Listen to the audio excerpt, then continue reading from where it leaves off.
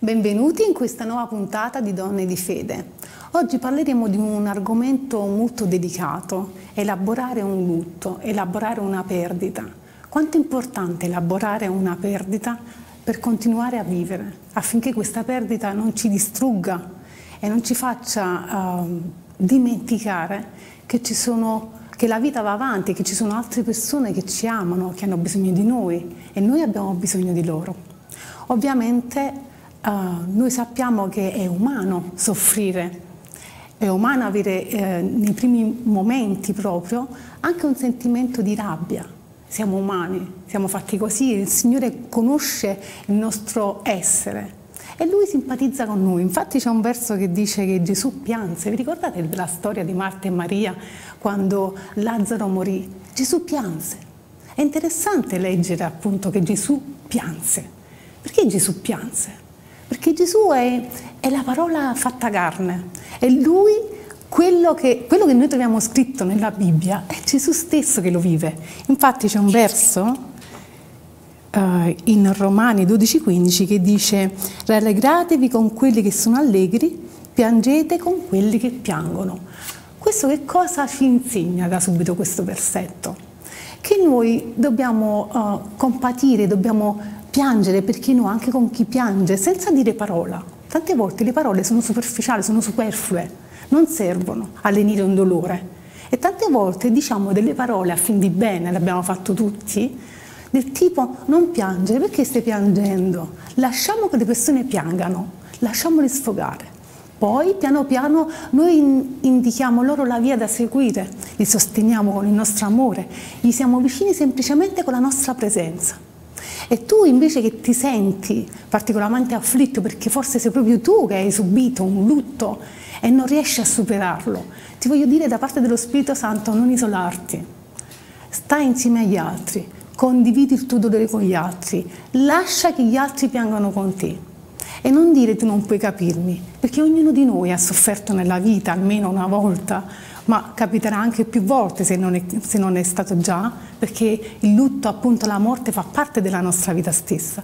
Quindi lascia che gli altri piangano con te senza dire tu non puoi capire, perché gli altri sì possono capire.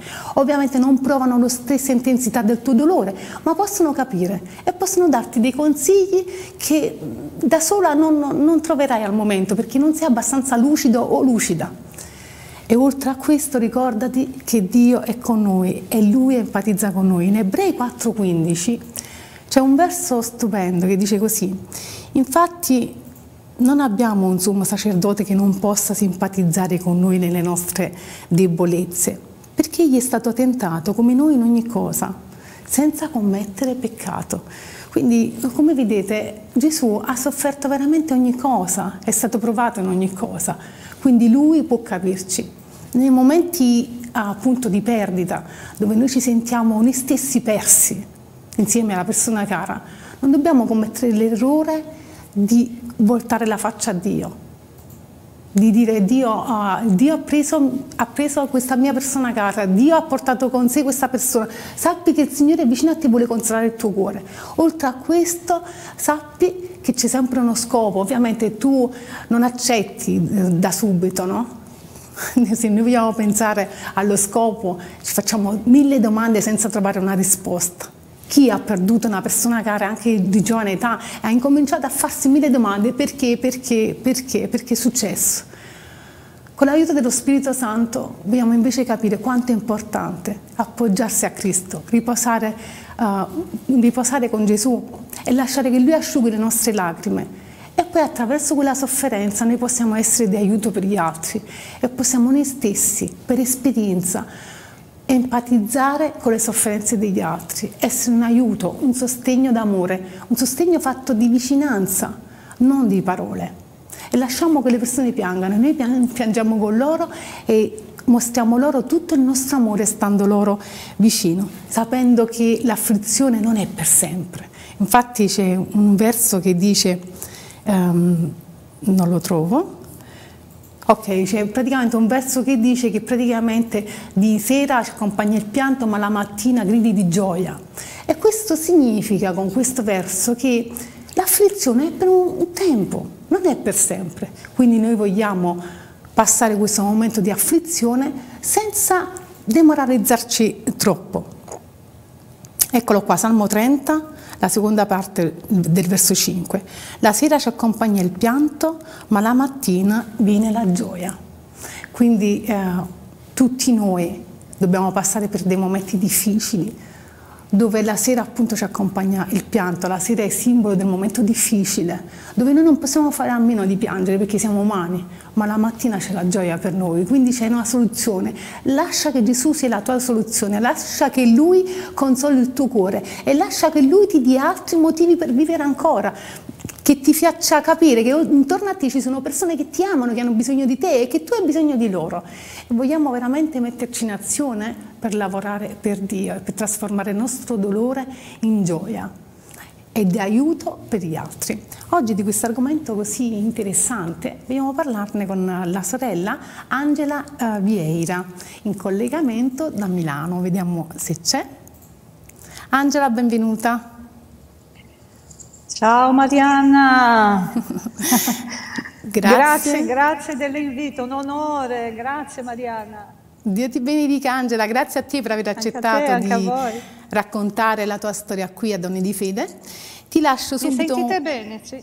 Ti sentiamo bene? Okay. Ti sentiamo bene. Presentati, chi è Angela Vieira? Chi è Angela Vieira? Sì. Angela Vieira sono io, sono una donna di 55 anni, se vogliamo parlare di età. Vivo in Italia, sono brasiliana di origini, sono venuta in Italia, avevo 26 anni, oggi ne ho 55. Ovviamente ancora ho il mio, tra parentesi, dialetto brasiliano. E l'Italia mi ha regalato tante cose. Io amo questa nazione, amo. Dopo 3 anni, no, 5 anni che già ero in Italia, mi sono sposata, ma voglio andare un po' dietro.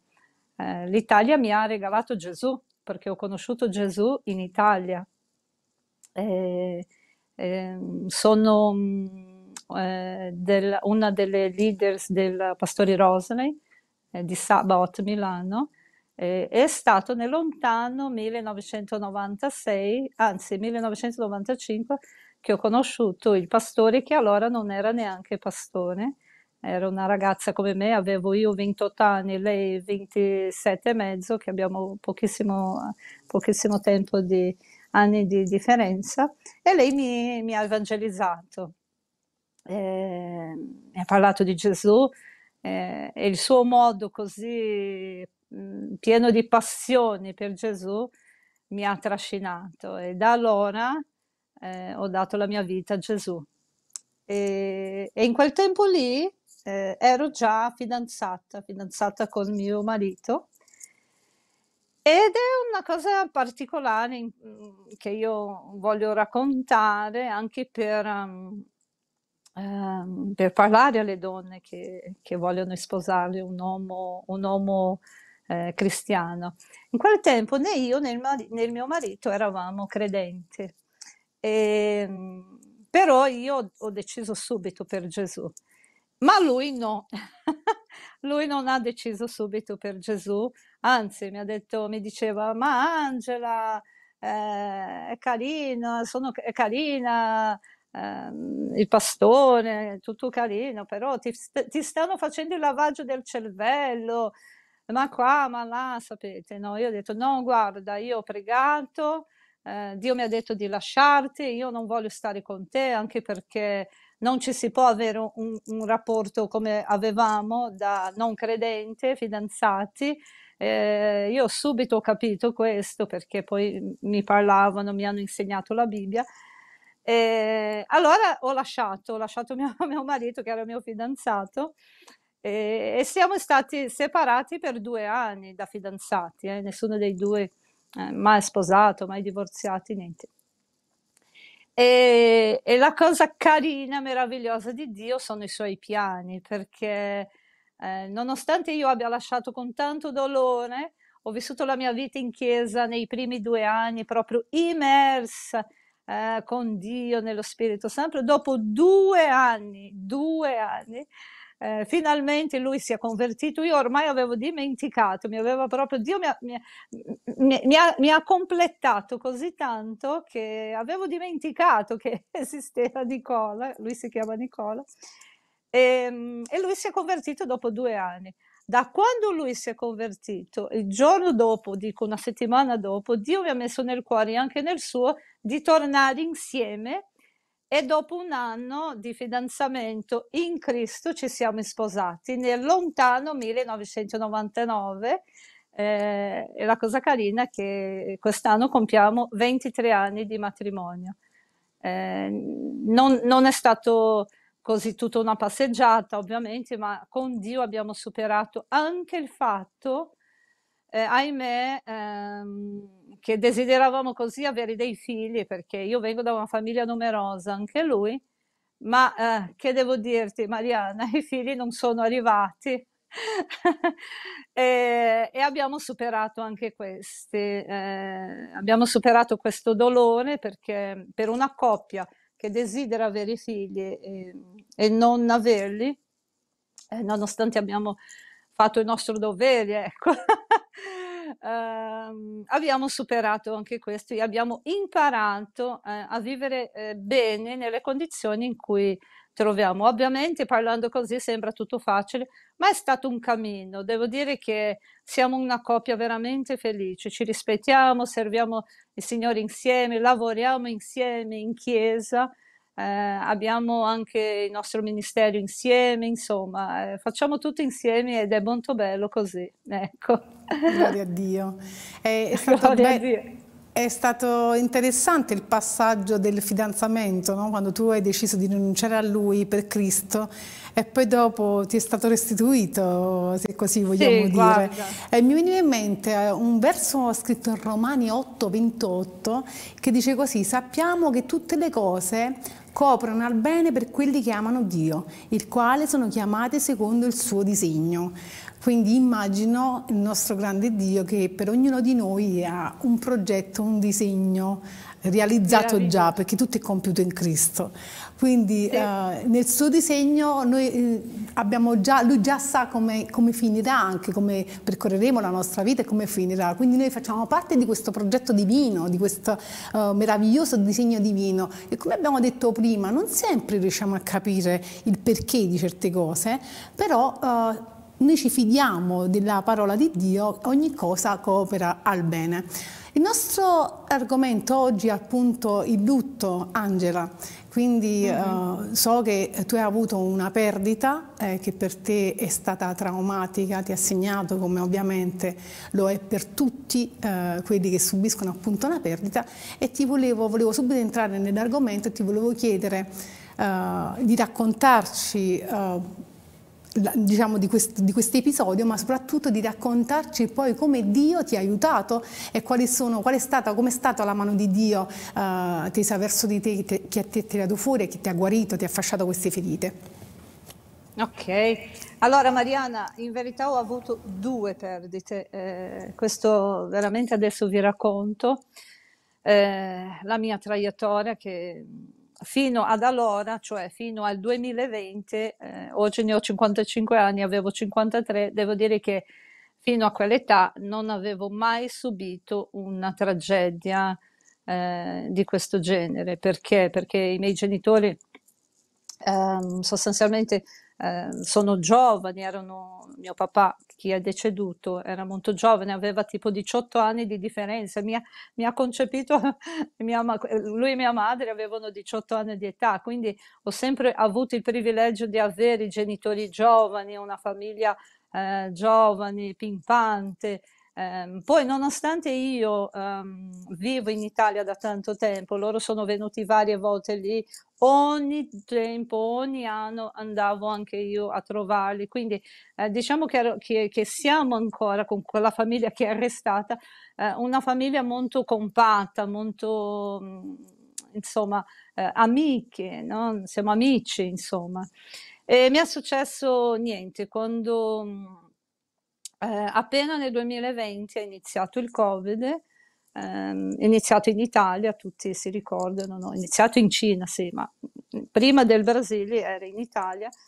È iniziato la pandemia, io chiamavo la mia famiglia, dicevo non potete uscire, non dovete uscire, state lì, perché arriverà anche in Brasile. E loro sì, sì, tranquillo, arriverà, insomma, alla fine è arrivato. E cosa è successo? Mio papà, essendo un uomo molto energico, aveva un'azienda, lavorava sempre. Diciamo che forse in lui non è entrato dentro di lui il cambio, no? Il fatto di essere in casa. Diciamo che non si è curato così tanto e tac, si è contaminato, ha preso il Covid. Nel luglio del 2020, il 15 luglio, 16 luglio così del 2020.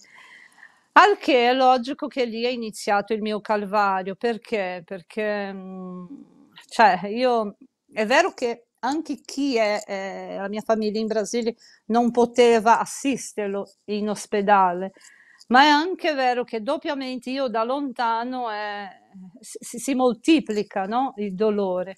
Quindi mi chiama mia sorella, mi dice: Guarda, abbiamo portato il papà in ospedale, ma tranquilla, lui è solo con la mascherina, la maschera di ossigeno, sta bene. Giorno dopo, notizia su notizia, chiamate su chiamate, niente, è andato in terapia intensiva.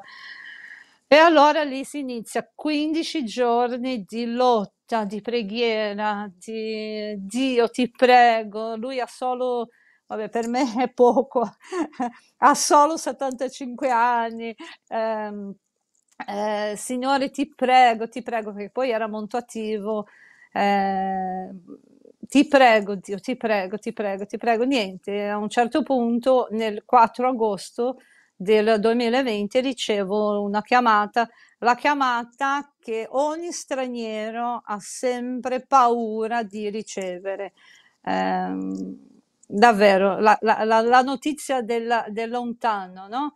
Niente, mi chiama mio fratello e dice: Guarda, papà è morto. E lì è iniziato veramente per me una tristezza immensa. Perché? Perché è vero, siamo intelligenti qui per capire che la morte fa parte di questa vita. Non possiamo andare da Gesù senza passare dalla morte, no?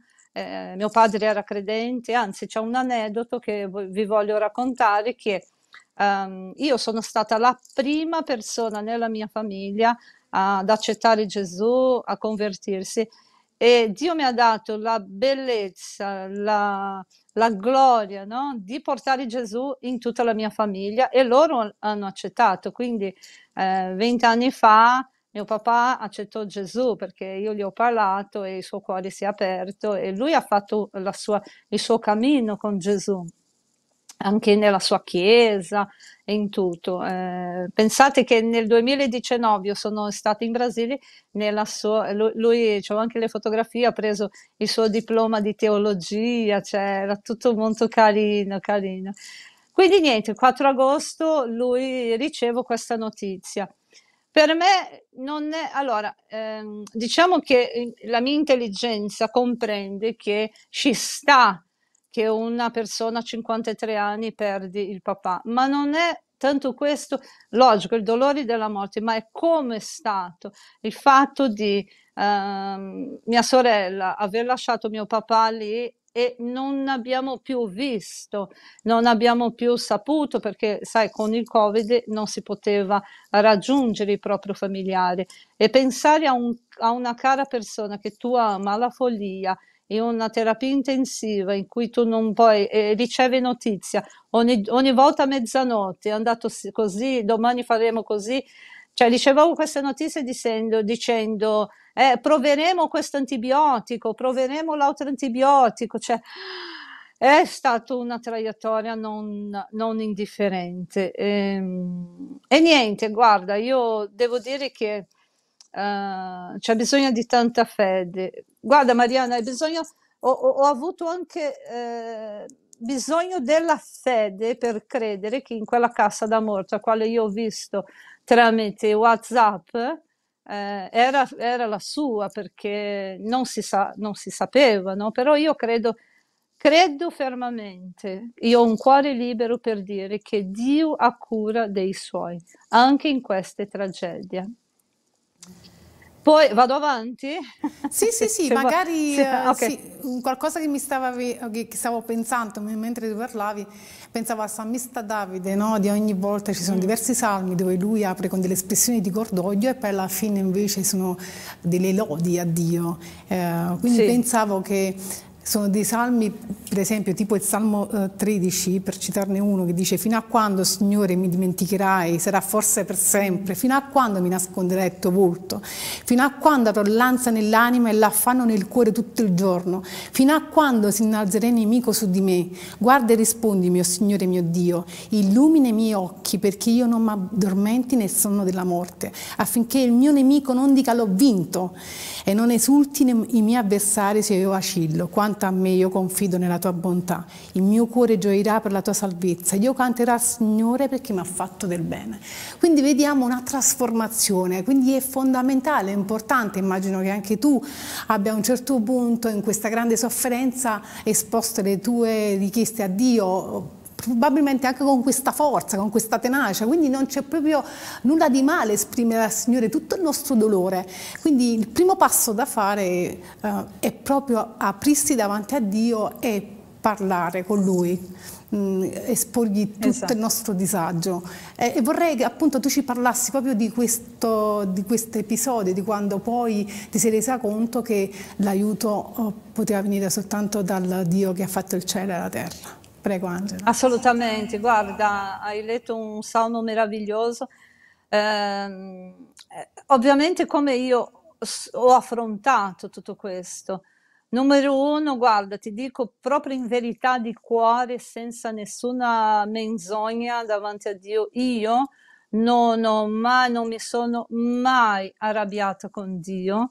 No, non mi sono mai, cioè per dirti, no, io ho detto la prima cosa quando ho ricevuto la notizia, ho detto Signore, io accetto che è andato così, perché noi abbiamo pregato, dico noi, ma io, mio marito, tutta la mia famiglia e la mia chiesa locale, a quale io amo la chiesa locale. Questo io vi voglio dire perché ci tengo a dire a quanto la chiesa locale anche mi ha aiutato in questo percorso.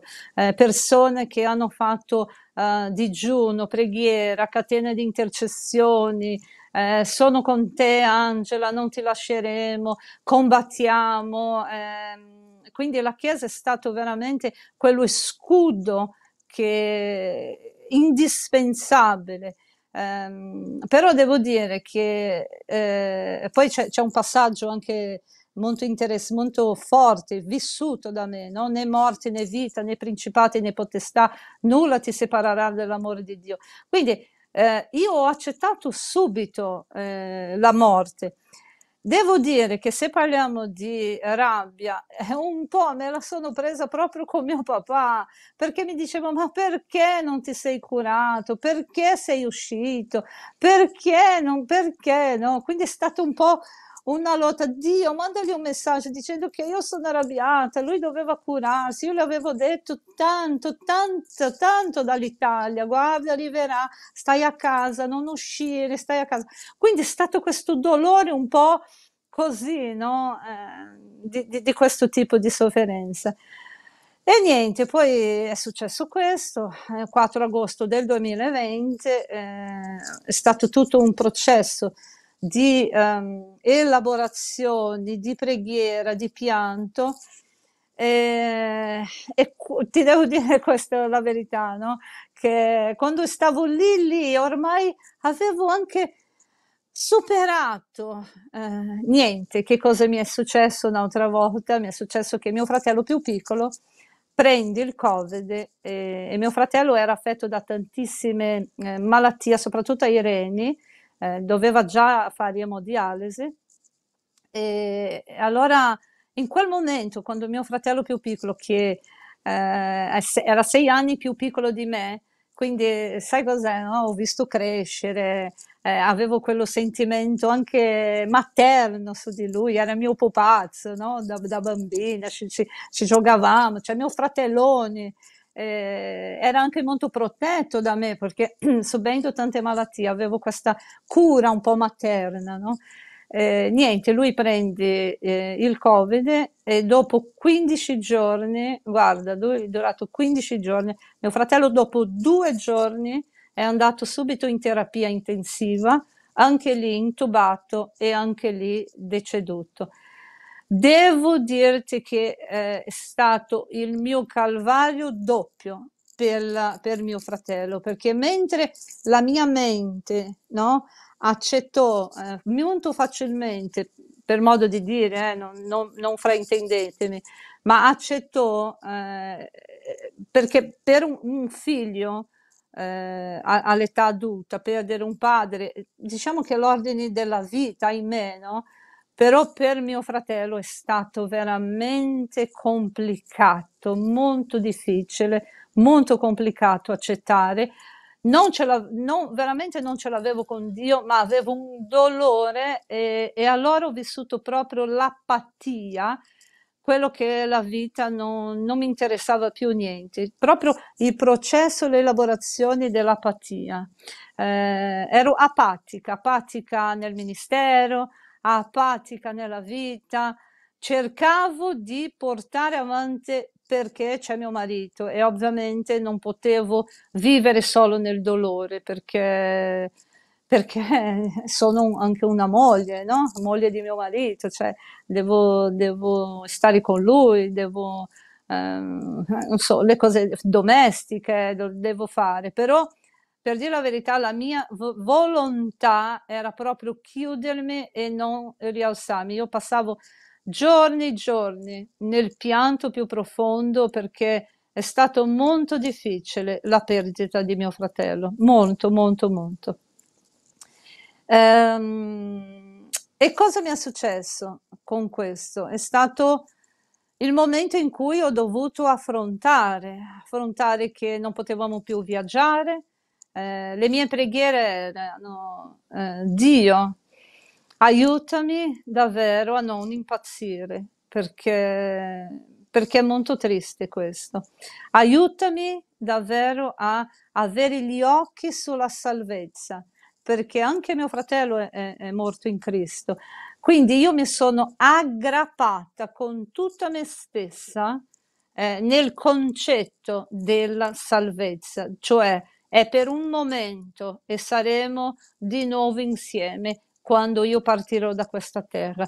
Tutti i giorni, Signore, aiutami ad avere gli occhi lì, sulla salvezza, aiutami ad avere gli occhi lì ed è la cosa più importante che una persona ha nella vita è la salvezza e lo dice proprio chi ha subito 2 morti. Non fosse Marianna la certezza della salvezza, non so dove starei adesso.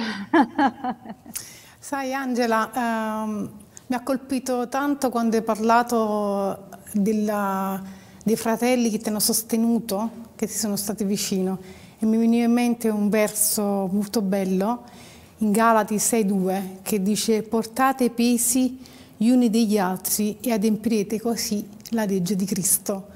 Molto bello, quindi quanto è importante avere la sensibilità per portare il peso del fratello, il dolore del fratello, senza giudicarlo, senza quelle parole che tante volte sono veramente di troppo, cercando di fare del bene, tante volte facciamo del male, mentre a volte basta la presenza accompagnata dal semplice silenzio e lì è la più grande dimostrazione d'amore. Quindi noi adempiamo la legge addirittura portando il peso del fratello.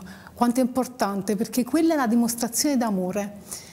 E poi pensavo, e poi pensavo anche al fatto che di quello che dicevi poc'anzi, no? Parlavi di questo tratto di vita che ha un termine, mentre noi siamo proiettati alla vita eterna. E mi veniva in mente un esempio da portare magari con quelli che ci stanno seguendo e immaginavo un grande aereo che ci deve portare in una zona meravigliosa. Ovviamente in questo aereo non c'è posto perché per tutta la nostra famiglia, perché ognuno di noi ha da prenderlo in tempi diversi, quindi la morte non è per tutti allo stesso tempo, non è che tutta la famiglia muore tutti insieme. Quindi noi immaginiamo un viaggio da questo mondo alla vita eterna, lo immaginiamo sempre per non soffrire un viaggio tutti insieme, ma ciò non è possibile, non è fattibile. Quindi ognuno di noi prenderà questo aereo in tempi diversi. La cosa importante qual è? Che quando arriveremo dall'altra parte ci troveremo. Quindi noi dobbiamo immaginarci come un viaggio che noi facciamo oggi nel nostro tempo e non prendiamo lo stesso aereo, però diciamo vabbè dai, dobbiamo soffrire soltanto queste poche ore d'aereo, poi ci vediamo dall'altro lato. Quello che conta è che ci vediamo dall'altro lato. Mi ricordo quando ero piccola, io sono, grazie a Dio, sono nata in una famiglia cristiana evangelica, quindi io ricordo molto bene il modo di parlare che aveva per esempio la mia nonna con le altre sue sorelle in Cristo, e lei solitamente salutava e diceva se non ci vediamo qui ci vedremo lì. Era un modo di salutare molto Bellissimo. particolare che catturava la mia attenzione, e spesso gli chiedevo nonna ma che significa, perché poi è piccolina.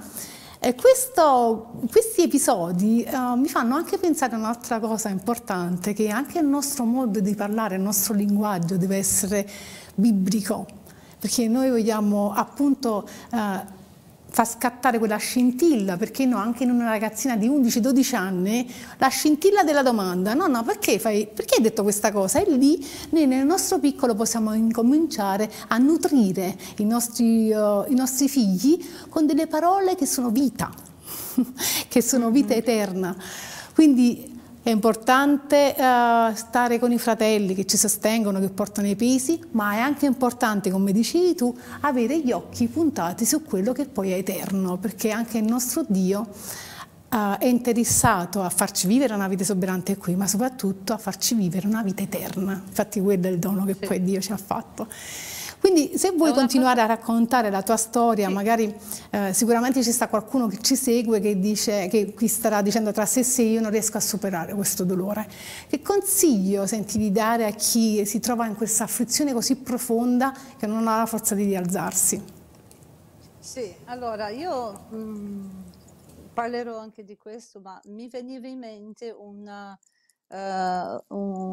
voglio fare onorare anche mia madre, Marianna, perché tu devi capire una cosa. La mia mamma ha la stessa età del mio papà, quindi non solo ha perso il suo marito, quindi, e anche il suo figlio più piccolo, l'unico maschio tra l'altro, ma questo è una parentesi. Ehm, Quando io e mia sorella, cioè io tramite WhatsApp e mia sorella abbiamo dovuto dare la notizia, perché mia madre fino ad oggi, gli abbiamo cercato di proteggere la mia madre, e fino ad oggi lei non sa che mio fratello è morto intubato. Questo non è perché abbiamo voluto mentire, ma voluto proteggere il suo cuore. Quindi quando abbiamo dovuto dare la notizia a lei, lì è stato, Marianna, penso che è uno dei momenti più difficili vedere mia madre, cioè io che dovevo dire, guarda mamma, stai tranquilla. Allora, quella donna di fede mi è venuta in mente perché tu citava la tua nonna, quella stessa, pensa, quella stessa donna di fede, intanto ha fatto un urlo immenso, liberatorio, ma quella stessa donna allo stesso tempo ha detto così, Dio ha deciso così, e poi ha citato, no, il passaggio che dice Dio mi ha dato, Dio mi ha tolto, benedetto sia Dio in ogni tempo. Quelle parole ci sono, mi è sollevata perché non solo le due persone che amavano sono decedute, cioè vedere la sofferenza di mia mamma anche è stato da lontano, no? Una tragedia. Quindi lei subito, guarda, subito, immediatamente ha iniziato proprio la sua fede. Signore, io accetto, Signore, io credo in te, io credo che tu hai scelto la cosa migliore. Lui doveva entrare già in emodialisi, tu hai scelto il momento migliore, tu sei Dio, tu sai tutto, tu sei Dio, tu sai tutto. E giorno dopo giorno, no? Pensa che ho visto mia madre adesso a dicembre dell'anno scorso, del 2021, e finalmente io e la mia sorella e mio marito siamo andati al cimitero, e quando ho visto proprio la placchetta, no? Che c'era lì il nome di mio padre e di mio fratello insieme, è stato anche liberatorio, perché voglio raccontarvi anche questo. È molto importante, io oggi comprendo questo, no? È importante anche il funerale, perché il funerale è come se tu saluta i tuoi cari, no? Però noi non abbiamo avuto i funerali né di uno né dell'altro, no? Glorificando Dio, per la grazia di Dio, noi avevamo già, insomma, le tombe di famiglie, quindi grazie a Dio non è stato messo, sai, nella pandemia insieme a tutti, no, avevamo già questo. Quindi è stato anche dignitoso da questo punto di vista, però senza funerale, senza niente, dall'ospedale alla tomba. Quindi anche questo è stato molto complicato. E come io così, come potrei riversare, no, una parola di fede? Io credo che la prima cosa, la prima cosa per superare un lutto è accettare, perché quando noi non accettiamo, eh, siamo in lotta, siamo in lotta con noi stessi, siamo in lotta con Dio, siamo in lotta con la vita, siamo amare, quindi penso che la cosa numero uno è accettare che quella persona non c'è più, e accettare anche che nella vita possono succedere delle cose che a noi, diciamo così, fuori programma, no? Perché chi ha voglia di subire tragedia? Nessuno, no? Nella vita può succedere, accettare che non è povero me, perché se noi entriamo in autocommiserazioni, no? Ah, perché loro sì, perché a me. Non esiste perché a me, perché siamo tutti come dire, esposti alla vita, siamo esposti, no? Perché ahimè i miei sono decedute di Covid, ma ci sono anche persone che escono di casa per lavorare e non tornano più. Quindi non entriamo in autocommiserazioni, perché questo è una chiave veramente diabolica per tirare giù la nostra vita e portarci a un pozzo senza fine. E poi che cosa direi? Preghiamo, guarda, c'è stato dei momenti, Marianna, in questo tempo, che io sono stata sempre una persona molto sincera con Dio. E in questo momento, c'erano mesi che io mi alzavo, aprivo gli occhi e dico, Dio, io voglio solo dirti che ti amo. E non riuscivo a pregare, non riuscivo a niente. Cioè, le mie giornate erano, voglio solo dirti che ti amo e ti adoro. Cioè, mi alzavo così e va bene. Credo che Dio mi ha rispettato. E un'altra cosa, le persone a fianco, no? A me. Parlo ancora della chiesa locale. Tieni presente che quando mio fratello, sia mio padre che mio fratello, ma in special modo il mio fratello, quando era in ospedale, cioè c'era una equipe, se si può dire, un mondo pregando per lui, intercedendo, pregando. Cioè ero 24 su 24, io chiusa in quella camera, digiunando, pregando, glorificando. A un certo punto non riuscivo a dormire, sai come dormivo? Dormivo con le lode, così con le cuffie, no? Perché non avevo più parola, no? E lodando. Io sono sicura che la lode spessa il gioco, sono sicurissima, e quindi anche senza troppe retorica ascoltando musica e dicendo ti amo, ok, ti amo. Ed è arrivato il giorno della mia liberazione, Marianna. Questo vi devo raccontare. Il giorno della mia liberazione da questo dolore immenso è stato un giorno dove, dove io per un anno ho pregato, Signore, io voglio sapere dove loro sono, voglio sapere, voglio sognare con loro, no?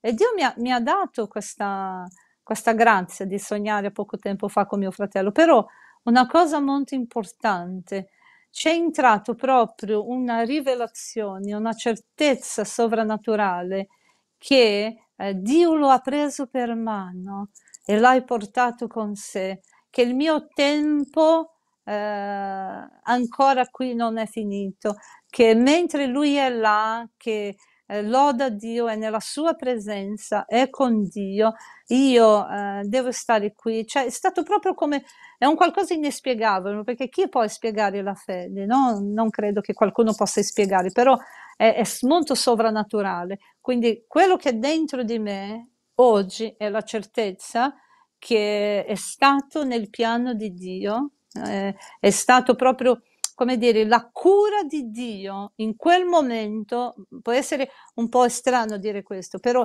è stato la cura di Dio in quel momento per il mio fratello, perché lui, quello che dobbiamo anche comprendere è che se noi amiamo i nostri cari, Gesù è morto per loro, quindi ama appunto di morire per loro, quindi non si può paragonare il nostro amore, lui ama molto di più, quindi è stato l'amore di Dio a portarlo in quel momento, perché ci sono tante anche storie particolari che non ci entrano adesso, nella sua vita privata, con la sua moglie, con tante cose che sono successe, quindi l'amore di Dio è stato importante, è stato fondamentale e io ho accettato questo. E Dio mi ha tolto fuori dal mio dolore. Io posso dire che oggi io respiro, io penso a loro, non piango più, anche quando mi mancano riesco a giocare con Dio, dico Dio dai, noi non possiamo parlare con i morti, ma tu puoi mandare qualche messaggio a loro, dire che mi mancano, cioè ci gioco con Dio. E ho ripreso la mia vita, ho ripreso il ministero, ho ripreso il mio lavoro, ho ripreso la mia vita coniugale e tutto questo è ovvio, è solo grazie alla grazia di Dio. Angela, mi senti? Okay. Sì. No, volevo giusto per non creare fraintesi. I morti non sanno quello che succede, noi non abbiamo contatti con i morti, lo so che è il tuo modo scherzoso di dire, però visto che ci sono molti che ci seguono e che ancora non gli sono chiare delle dinamiche spirituali, noi vogliamo comunque ribadire che i morti, grazie a Dio, perché altrimenti anche in paradiso sarebbe l'inferno, non sanno quello che succede, non abbiamo contatti con loro, assolutamente no, quindi questo lo vogliamo ribadire, che ovviamente noi non facciamo le preghiere per le anime dei morti, perché la nostra possibilità, il nostro purgatorio è questa terra, quindi noi vogliamo dirlo per chi ci sta seguendo, che magari non è avvezza alla parola di Dio e non conosce le dinamiche spirituali.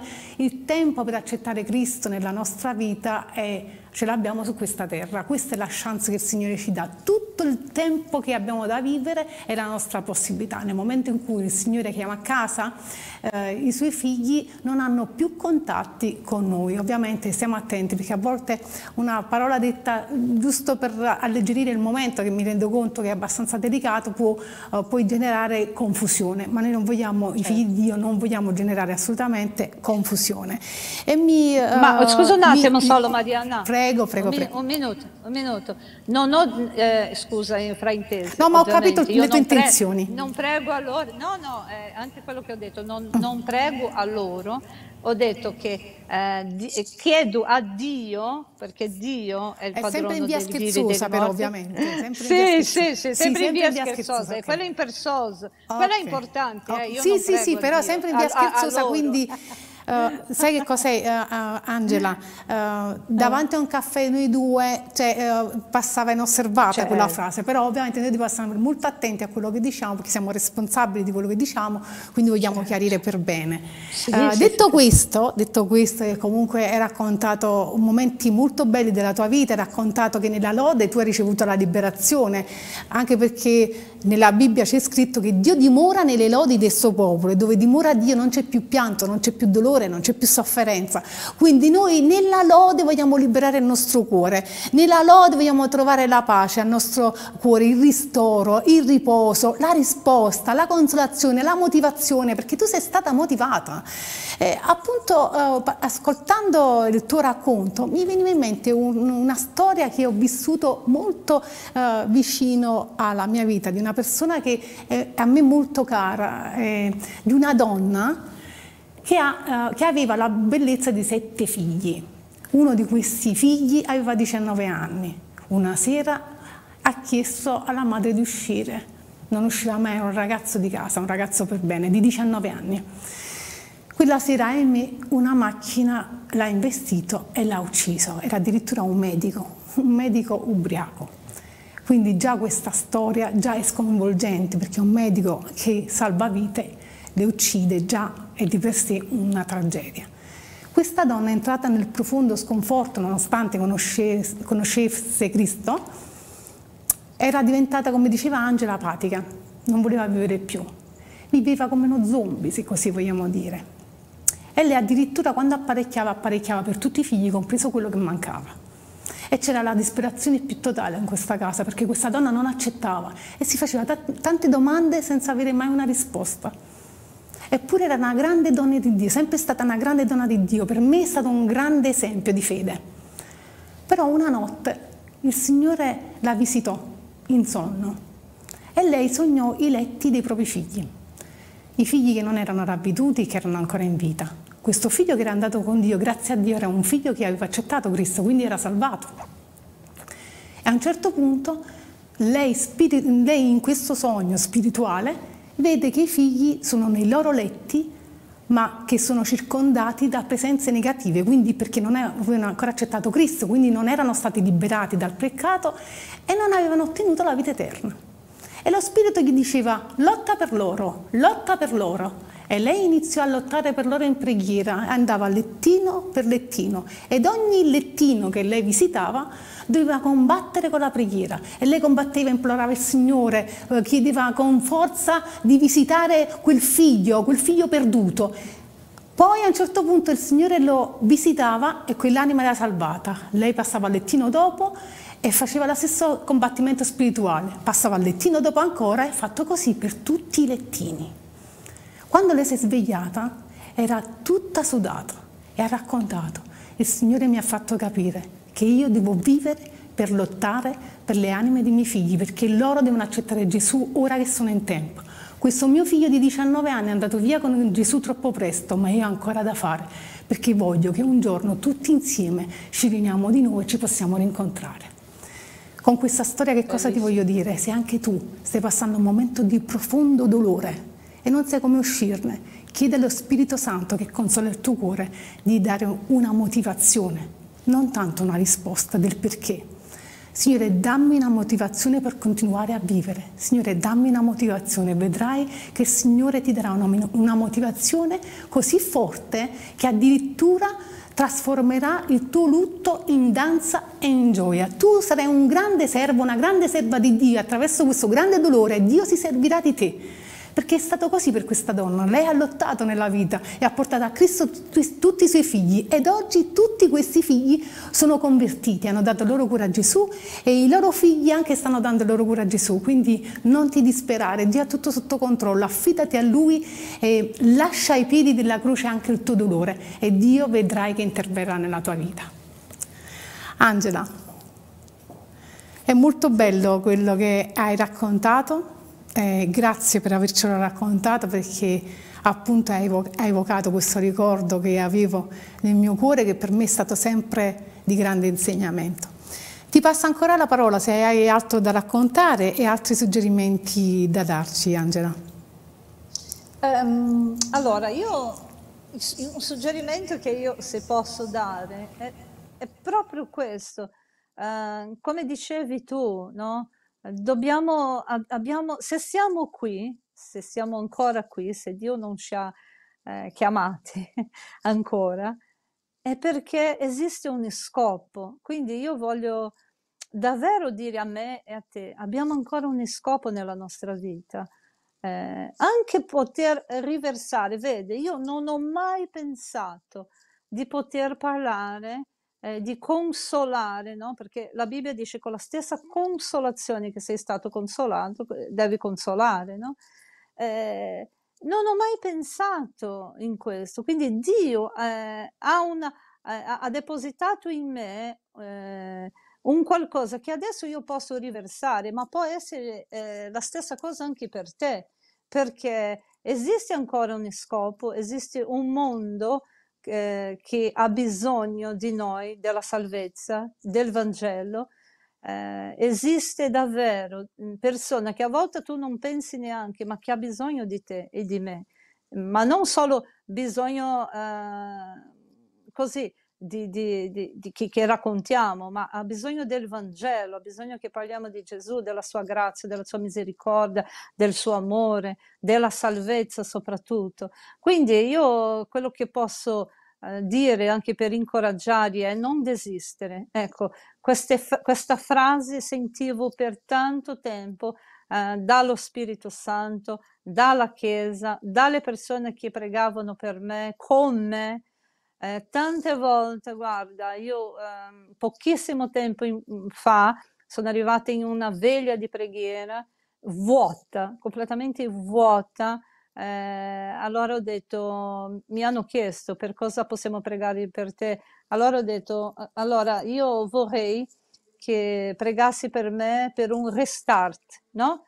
Sai quando fa un restart nella vita, tipo così, quando il computer è impalato, dobbiamo fare un restart per riavviare tutto. Quindi io prego questo, pregate per me perché io non ho la forza per un nuovo tocco di Dio, un nuovo restart, un nuovo tocco del Signore, perché allora sì lo potrò servire. Poi un'altra cosa che io volevo incoraggiarvi a chi sta soffrendo di questo, di non solo non desistere, ma fai delle cose pratiche. Io facevo tante cose pratiche, Marianna, camminavo, lavoravo con dolore, ma lavoravo, cioè parlavo con la gente, camminavo con tanto dolore, anche senza, continuavo la mia vita pratica, anche senza entusiasmo, perché per un tempo non avevo entusiasmo per niente, no? Quindi continua nella tua vita pratica, cammina, fai sport, parla con qualcuno, chiama anche, se non riesci a pregare, chiama anche persone che tu ami, che pregano con te. Questo io, secondo me, per me è stato anche l'umiltà di chiedere, guarda, io chiamavo i miei amici e dicevo sempre della Chiesa, non sempre i miei amici, dicevo, non lo so, preghiamo un po' insieme perché oggi la cosa veramente è distrutta. Ovviamente anche pregavo con mio marito, però avevo bisogno di un aiuto esterno. Il mio pastore è stato fondamentale anche in questo perché aprivo il mio cuore e poi se posso anche aggiungere una cosa che ho vissuto su di me è avere anche pazienza con me nel mio dolore, perché io credo che Dio ha pazienza nel nostro confronto, però io avevo tanta pazienza, dicevo, ok, adesso non ce la faccio, respiro, vado, piango quando mi veniva, poi chiedevo allo Spirito Santo, grazie a Dio che hai pazienza con me, tu mi tirerai fuori pian piano, pian piano, pian piano, e wow, ne sono uscita grazie a Lui. Io darò sempre la gloria a Lui perché non sono uscita da sola, Marianna. Grazie Angela, grazie anche per quest'ultimo suggerimento che è quello di continuare a vivere una vita ordinaria normalmente, anche se non se ne ha la voglia. Quindi è importante fare non soltanto quando ci sentiamo di fare, ma fare nonostante tutto, quindi uno sforzo da parte nostra in modo che la vita possa continuare ad andare avanti. Quindi aiutiamoci anche noi stessi, oltre all'aiuto che viene da Dio, anche noi dobbiamo mettere un certo impegno per continuare a vivere e a superare il trauma, esatto, che, come abbiamo detto prima, è momentaneo, poi passa, ovviamente restano le cicatrici, ma il dolore più grande poi passa. Dio ti benedica, Angela, continui a usarsi di te. Marianna. Continui a usarsi di te per tutte le persone che incontrerai, chissà il Signore quante persone metterà sulla tua strada, persone che hanno bisogno di una parola di incoraggiamento, che hanno passato quello che hai passato anche tu, e quindi noi vogliamo tutti insieme essere degli strumenti nelle mani di Dio in base alle nostre esperienze per fare del bene agli altri. Dio ti benedica, Angela. Grazie Marianna, è stato un onore, grazie a tutti. Dio ti benedica, cara, pace. Bene. Oggi abbiamo parlato di un argomento veramente delicato che riguarda tutti, che diciamo tocca a tutti. Volevo condividere con voi alcuni versi bellissimi che sono scritti in Prima Tessalonicesi, capitolo 4, dal verso 13, e dicono così: Fratelli, non vogliamo che siate nell'ignoranza riguardo a quelli che dormono, affinché non siate tristi come gli altri che non hanno speranza. Infatti se crediamo che Gesù Cristo morì e risuscitò, crediamo pure che Dio, per mezzo di Gesù, ricondurrà con Lui quelli che si sono addormentati. Poiché questo vi diciamo mediante la parola del Signore, che noi viventi, i quali saremo rimasti fino alla venuta del Signore, non precederemo quelli che si sono addormentati, perché il Signore stesso, con un ordine, con una voce d'arcangelo e con la tromba di Dio, scenderà dal cielo e prima risusciteranno i morti in Cristo, poi noi viventi, che saremo rimasti e verremo rapiti insieme con loro sulle nuvole, incontreremo il Signore nell'aria e così saremo per sempre con il Signore. E poi alla fine conclude e dice: consolatevi con queste parole. È un qualcosa di veramente bello che il Signore ci ha lasciato, un messaggio meraviglioso. E noi vogliamo consolarci con queste parole, perché non vogliamo essere tristi come quelli che non hanno speranza. Noi abbiamo una grande speranza, noi abbiamo la speranza della vita eterna, abbiamo la speranza che a un certo punto Gesù ci riunirà tutti insieme. E noi vogliamo godere di questa speranza anche oggi e vogliamo cercare la motivazione. Abbiamo parlato di tanti punti importanti, di come superare il lutto, di come superare una perdita. Tutti insieme ce la possiamo fare, vogliamo essere d'aiuto, vogliamo chiedere aiuto, come ha detto anche la sorella Angela, vogliamo trovare un motivo per andare avanti e sicuramente il Signore ce lo darà, perché il Signore non lascia mai una preghiera inesaudita, inascoltata, il Signore è pronto ad ascoltare le nostre richieste e oltretutto c'è un'altra cosa bella che il Signore ci ha dato per consolarci, lo Spirito Santo, il Consolatore, lo Spirito Santo che viene nelle nostre vite, nei nostri cuori e consola il nostro cuore. E Lui parlerà al nostro cuore continuamente, ci darà una prospettiva diversa, ci farà vedere le cose in maniera diversa, ci farà amare anche le semplici cose. C'è un altro verso magari che voglio condividere con voi, scritto in Ecclesiaste 7,2, dice così: è meglio andare in una casa dove c'è lutto che andare in una casa dove si fa festa, perché quella è la fine di ogni uomo e chi vive vi porrà mente.